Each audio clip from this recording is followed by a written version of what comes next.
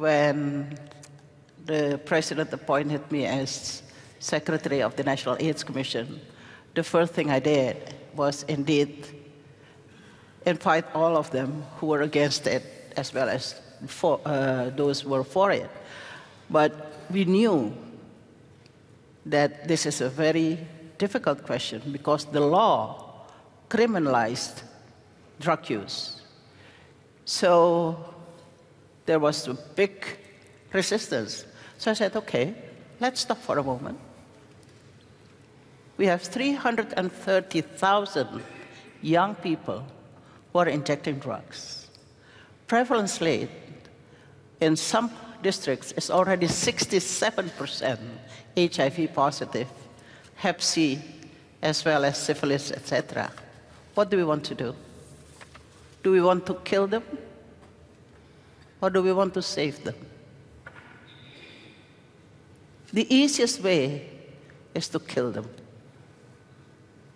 Because if we don't do anything, we keep on fighting among us, they will die. They will die of overdose. They will die of AIDS. They will die of Hep C. They will die. And if they get imprisoned, they will die even faster because they get beaten up, so they will die faster. But we are the government.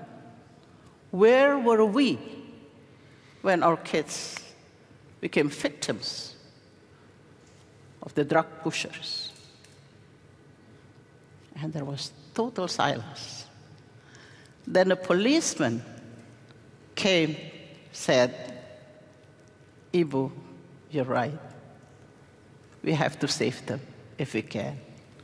Because my son is a drug user, and I don't know what to do.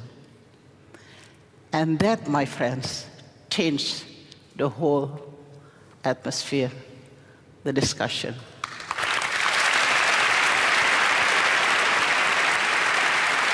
Thank you. Thank you, Netsia.